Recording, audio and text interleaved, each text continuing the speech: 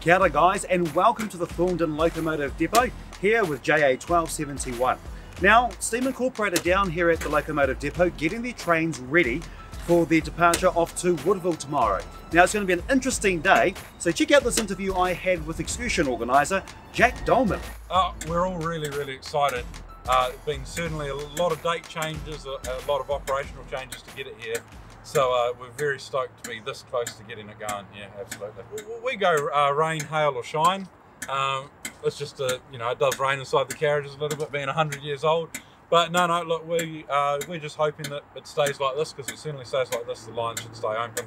That's our biggest concern, is just a line closure, but we'll certainly run as far as we possibly can. Jointly overall, it's about 460.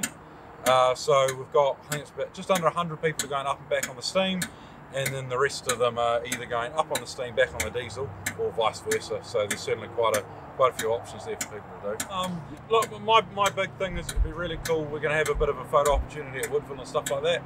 That's something that I think a lot of people are going to look forward to. It's very rare that you've got two heritage trains in the same place at the same time that have realistically done completely different routes.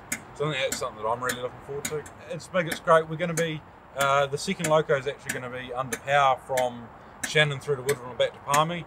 So that's going to be quite special. It's been quite a while, I'd say 5 or 6 years since there's been a double-headed steam excursion. So obviously that's something we don't do every day, so that's going to be quite cool. Thanks for watching this video, guys. If you want to see more of AB608, JA1271, or any other vintage heritage New Zealand trains, including some of the Kiwi Rail stuff, make sure you subscribe to Rails Aotearoa, as we'll be dropping content every month. But for now, thanks for watching. I'm Kawe Roes, ka kite anō.